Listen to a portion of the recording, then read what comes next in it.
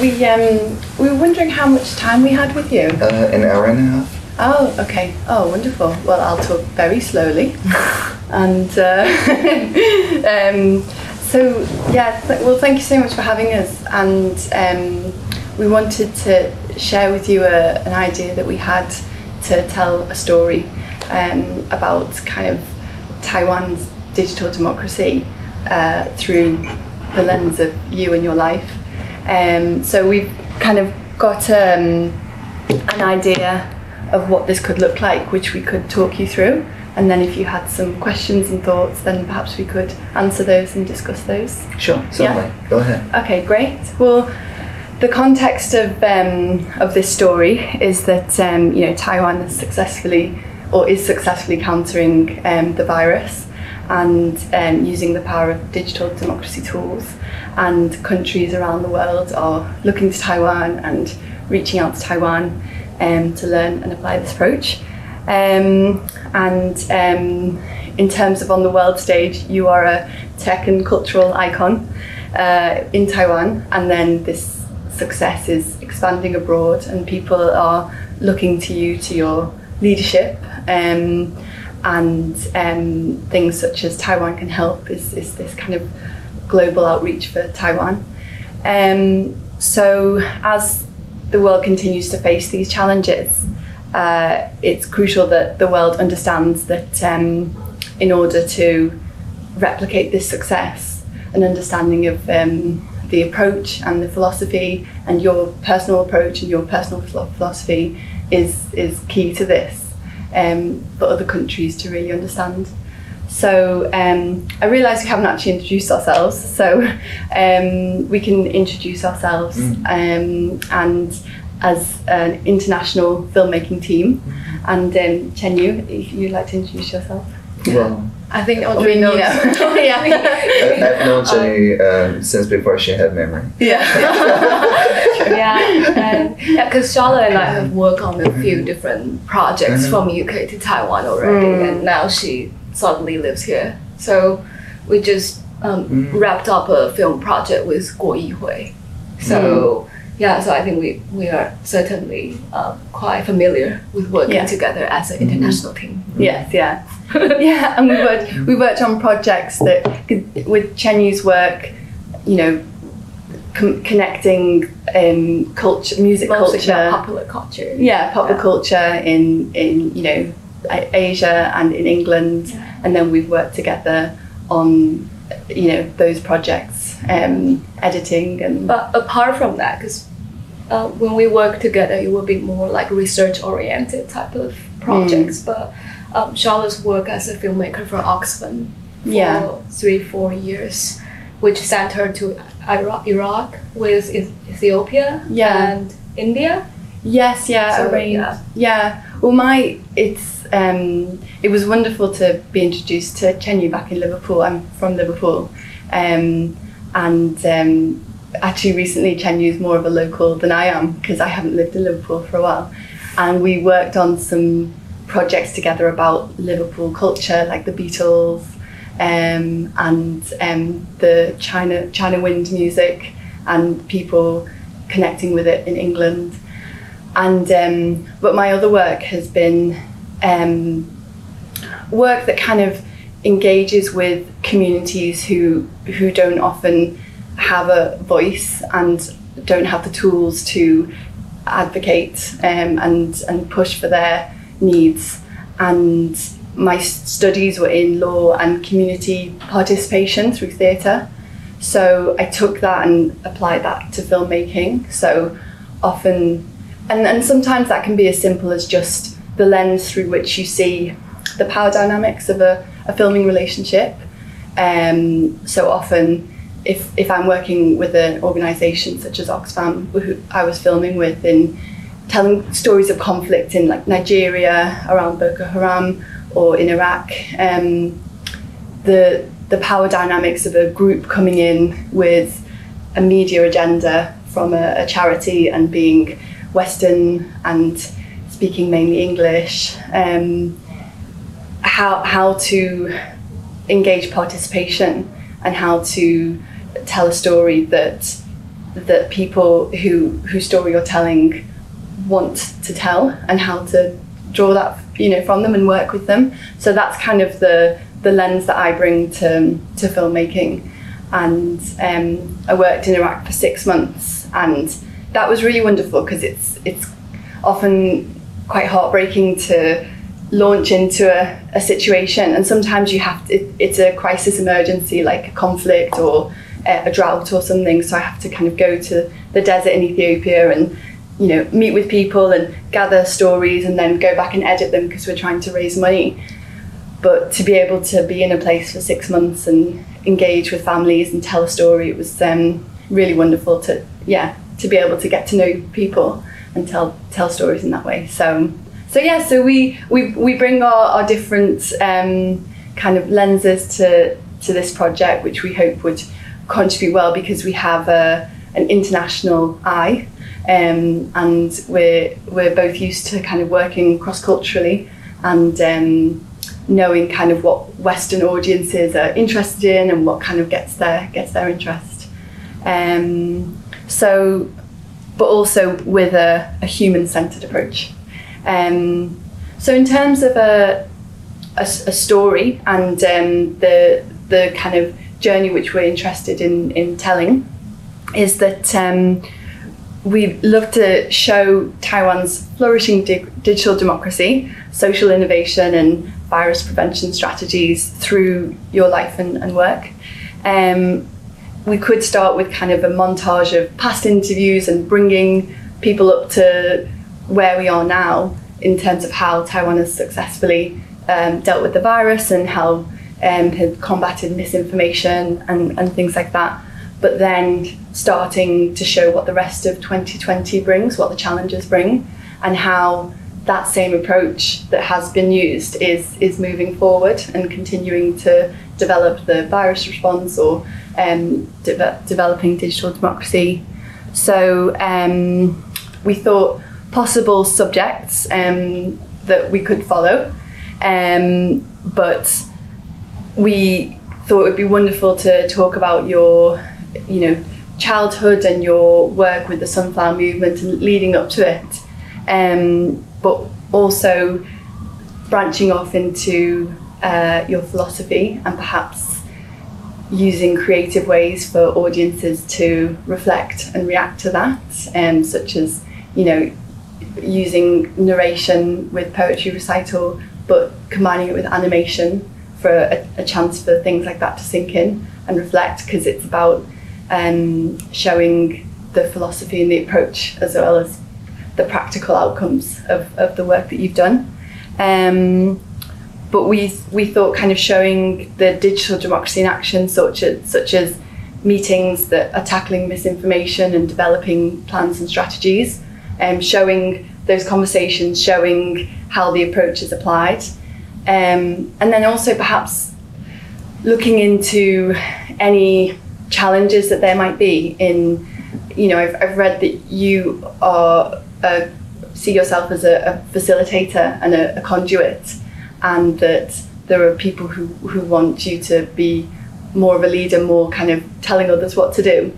And what is that clash, and what keeps you focused on prioritizing being a facilitator and not grabbing power or, you know, using your ego, because that's a politician that a lot of the time we don't see, and is very interesting. So what are the grapplings that you have to deal with, and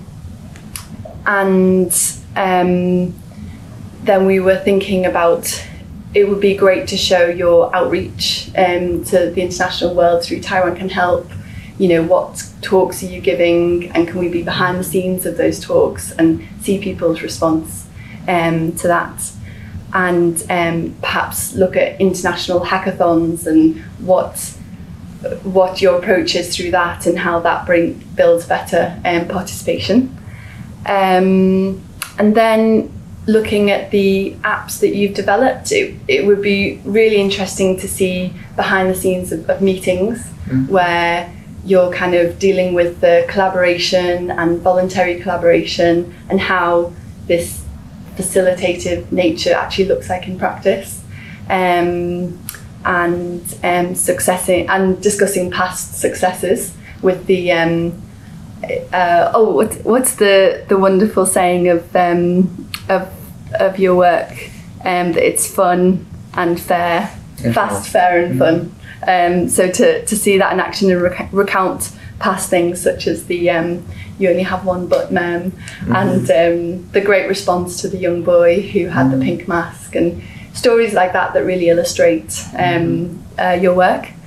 And then also our thought was perhaps to follow a few people that you've interacted with and spotlight their lives, so that we can see, for an international audience, see a wider Taiwan in terms of people's life and also their thoughts about being citizen participants and the responsibility that they feel, or the role that they feel they have.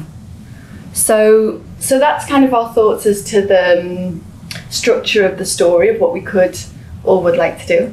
And then in order to create this and have something to pitch to a streaming service, because we have contacts in the Guardian film documentaries or with Netflix, and we thought to film some meetings and some examples and put that together into like a pitch, a 10-minute pitch document short film.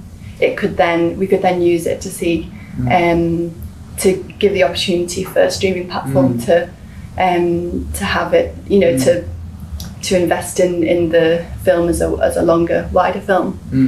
And then we thought the type of audience that would be interested in this film, the international audience, would be, type of people who are interested in democratic things and positive change in the world, and would watch things like the Knock Down the House or Joshua versus Superpowers, Teenager versus Superpower, and The Great Hack, kind of very people-led documentaries that tackle a wider issue that people are very interested and concerned about, but find it very difficult to engage with. So it's great to engage with through a person. So those are our thoughts, and we have, aside from streaming platform contacts and interest to kind of bring them on board, we have a standing invitation to screen the film from the Taiwan Studies programme at the University of Nottingham, with some strong links there, and the SOAS, and at SOAS, and more screening opportunities. So those are our thoughts, and we'd love to know if you had any questions or any thoughts on it. Sure. There's multiple teams working on very similar things right now. We have from France, right? Elaine, the filmmaker, has been pretty doing the same thing. And he filmed, for example, my conversation with Brian Tseng, and some of my meetings, and shadowed me in the Social Innovation Lab meetings and things like that. Actually, our filmmaker, the director Chen, also main contributor actually to the current version of the Taiwan Civic Participation website, is doing all the footage taking of all the major collaboration meetings, preparatory meetings, of the monthly open participation officer meetings, and so on, to get the footages out. And so, of course, there's raw footage, and there's this edited narrative that you're talking about. And I think the angle that you're trying to present is pretty good. But just yesterday, Chen-Yu Lin at Wire.com published something very much like the angle that you just described, and Gideon Lewis Cross also did the kind of preliminary analysis of a lot of that work for Wired as well. Carl Miller for BBC Click did a long episode before the coronavirus, but then the BBC Click follow up with another episode. So I said this not to discourage you, but to say that there's a lot of footage to work with as materials. And the good thing is that every single one that I just named agreed to share either the transcript or the recording of their sessions with me under Creative Commons, meaning that you can freely remix those works. But then it also means it's a challenge, right? You have to offer fresh perspectives and building on their work. And so that's what we're looking at. So as with any other director or filmmaker, my condition is the same, right? So this conversation is to be published on YouTube under Creative Commons. And whatever footage that we work with ourselves and provide to you or with you filming us need to be provided as Creative Commons attribution for other people to remix as well. That's my only condition, really. Okay, yeah.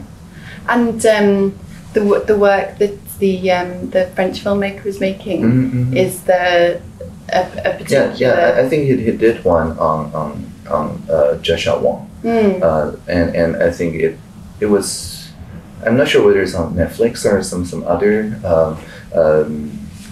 streaming device, and I mean it's all very confusing, right? It used to be festivals and then the theaters and then the streaming services, but now the order could be any order. Right? So we don't know, right? So I don't know who is he pitching to, but I think it's at the editing stage now. And so for BBC Click, of course, they've already aired the few episodes, but we're also looking for future collaborations as well. And that's the two main kind of outlets. But of course, if you would like to work with more outlets, that's good. There's also another team, quite independent because they're crowdfunded, headed by Adi, the YouTuber, and also Qi and Aaron Nie, and the designer. They are the team behind Taiwan Can Help That Us. Right, so they posted this New York Times advertisement, but then built a website, which was the main product, and then people the YouTubers, community started to reuse the materials they have and make trending videos that talk about Taiwan's counter-coronavirus efforts, and which went actually quite trending in many different cultures. And Jane probably knows about that network, and so I believe they worked with Roller CC to also make some preliminary footage. I did an interview with Doris on pretty much the same topic, but I think they could not at this moment find a kind of really mainstream outlet, and so they have footages, but I don't think they are doing more releases at this moment. But of course, that's also a kind of friendly alliance that you can work with because they've interviewed quite a few people, and that's off the top of my head. I'm sure if I check the transcript website, I can find more. But these are the kind of concurrent teams. Okay. Yeah. And how did the teams negotiate access to meetings? Did they?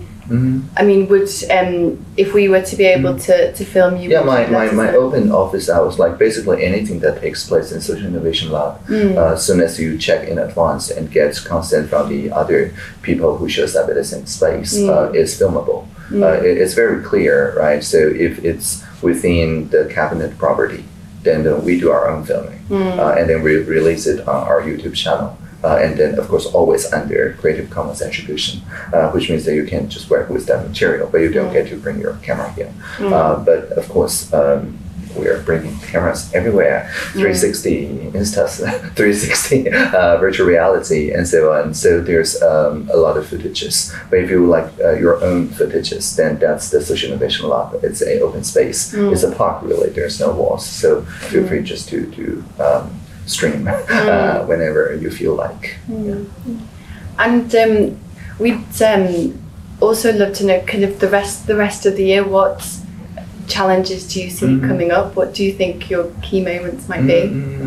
Yeah, the presidential hackathon is always a good lots of good optics and visuals and plenty of footages as well. And each of the presidential hackathon teams carry their own very distinct story of cross-sectoral collaboration. So that's the main event that I would encourage you to look to, especially the award ceremony this year of the presidential hackathon also includes international teams as well as the counter-coronavirus hackathon. And so, yeah, that's a lot of good stories right there. Of course, next year is an annual thing, right? So starting early next year, we're going to have another presidential hackathon, and hopefully with vaccines, fingers crossed, it will be a even larger gathering.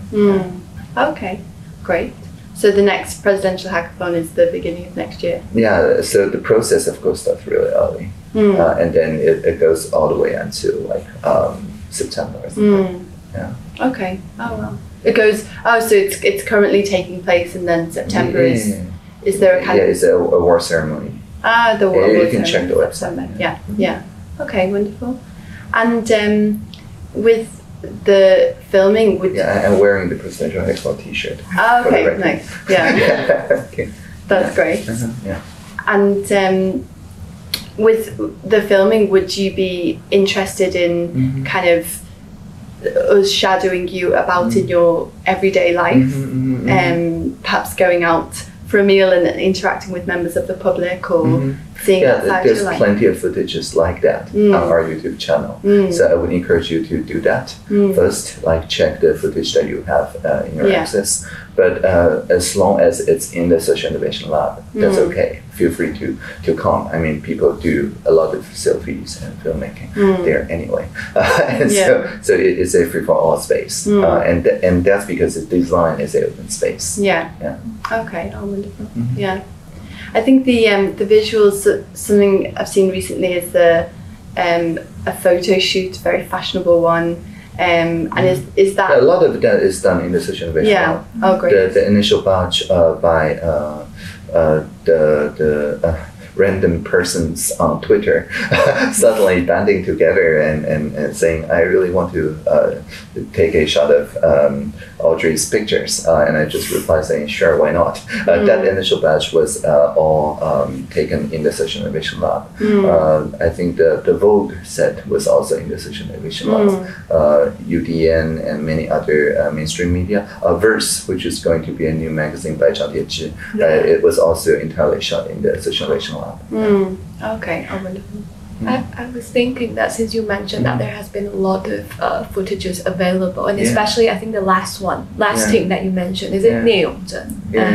Because you said that they have some footages, but they haven't really had a chance to maybe think about other mainstream. They have two batches of footages, right? One is just people, popular YouTubers interviewing, and also our previous vice president did a crash course on epidemiology. So you can check out all the footages they produce, and the YouTubers' remixes of them in Taiwan can help us. But then they work with Roller.cc, did another set. I think they did an interview with me, also on Social Innovation Lab, and also started drafting some plans. But I don't think they have distribution arranged yet for the second set. And they're crowdfunded, so they have to make an account to the crowd that is a good use of their money, basically. Do you think that would be good for Charlotte and myself, obviously, be helping her to reach out to the team and then see that if they would want someone I'm sure you can talk to Darius and Adi.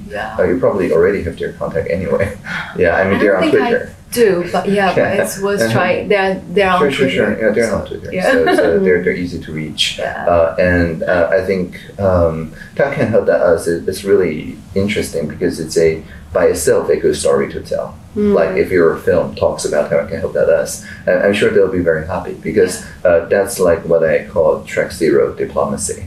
So it's really visible. Started multiple Twitter trendy hashtags, and our own foreign service, including myself, referring to that all the time. Literally in the pre-WHA video conference with 14 jurisdictions. That's the main go-to website that I invite them to check. But our government has zero control over that website. So it's our flagship diplomatic corpse. but it's crowdfunded, crowdsourced, and we have no control over it. So that by itself is a really good story. Yeah. And the management of that website, is that taking place in the social innovation lab, people who work there? No, it started on this platform called Zeze. And I believe Chen-Yu knows somebody on the Zeze team as well. Well, Chen-Yu knows everyone. It just so happens that we know Zeze from very early. So anyway, I had a also CC licensed public conversation with Xu Zhen, the person who worked with Taiwan Canada through their crowdfunding campaign as well. So it's literally started on a crowdfunding website. Oh, wonderful. And okay, so in the rest of the year, so it's kind of the presidential hackathon, preparing for that in the next year, and then are there any other key challenges for Taiwan that you think are coming up that you will be involved in? I don't know. I have no idea. So the mirror ball. Right. So I mean, nobody is sure of what will look like for even the pandemic itself. The vaccine may get developed very quickly, or it may not arrive by the end of the year.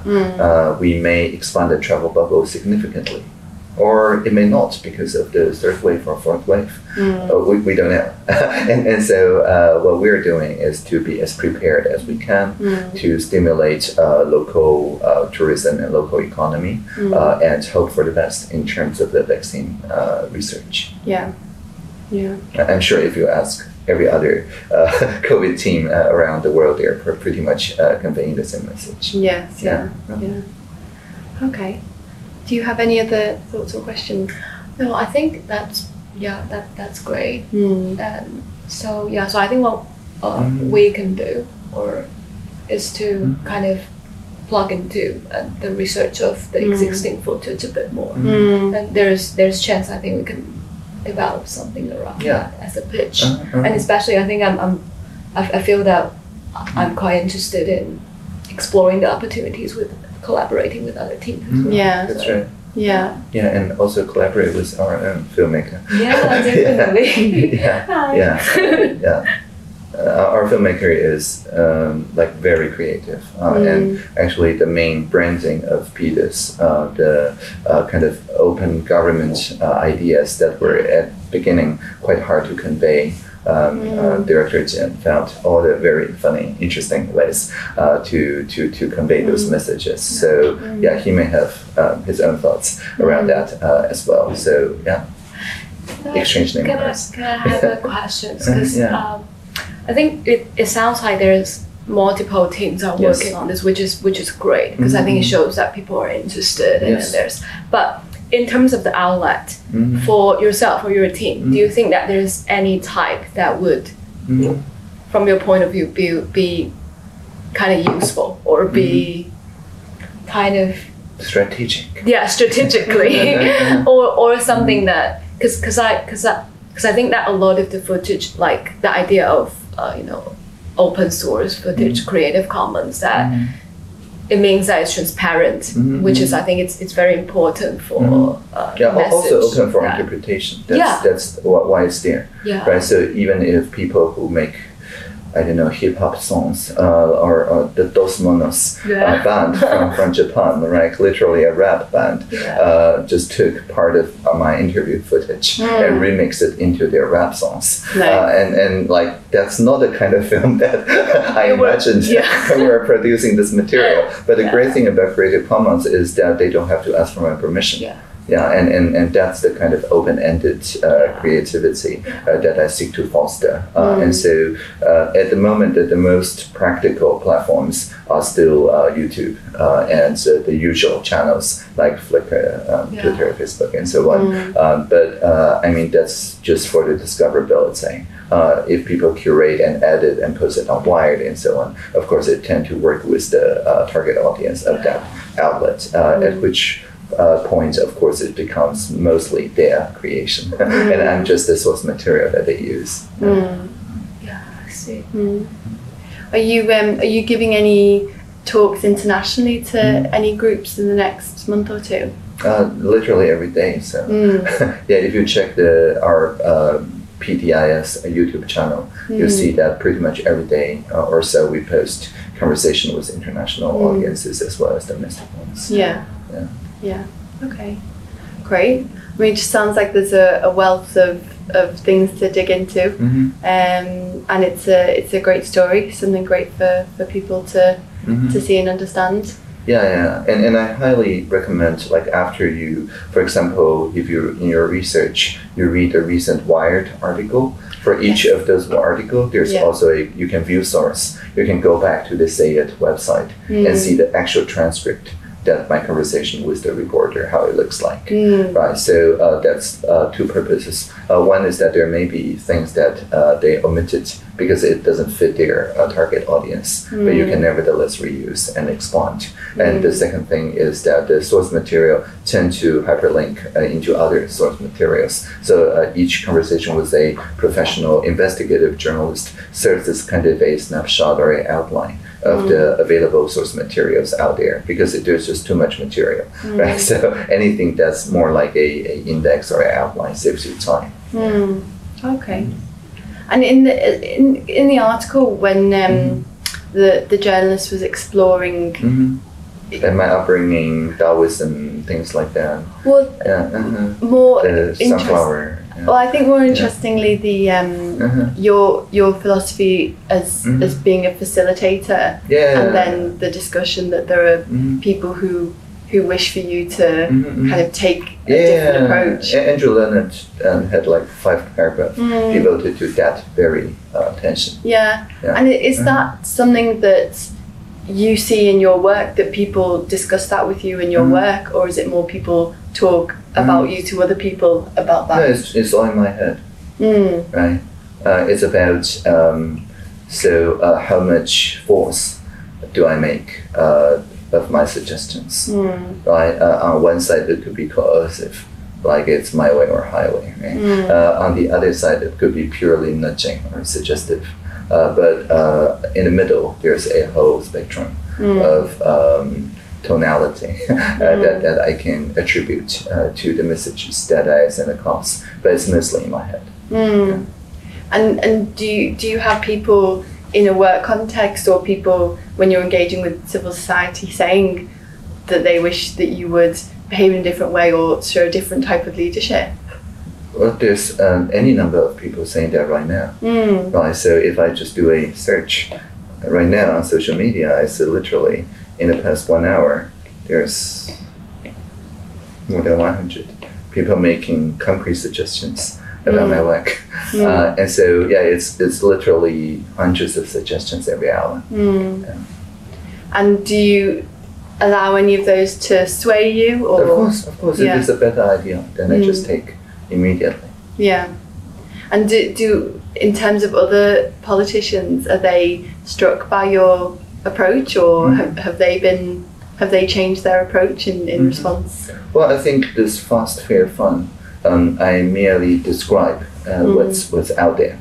So it's not like they hear fast, fair, fun and decided to be fast, fair, and fun. It's more like I summarize the political response system to the coronavirus pandemic and also the infodemic. And it's the way that I summarize these learnings. It's not like I'm a leading indicator.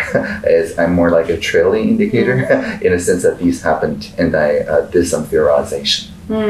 Yeah. It's just, I mean, do you find it interesting that there's this political culture and understanding of leadership, and there's a contrast with how you're conducting yourself? Do you see that kind of day to day? Do you see the difference? No, I don't think there's I mean, there's certainly a contrast, but it's not a difference. The thing is that the contrast is basically there's like vertical ministers that does this kind of reporting and commanding relationship.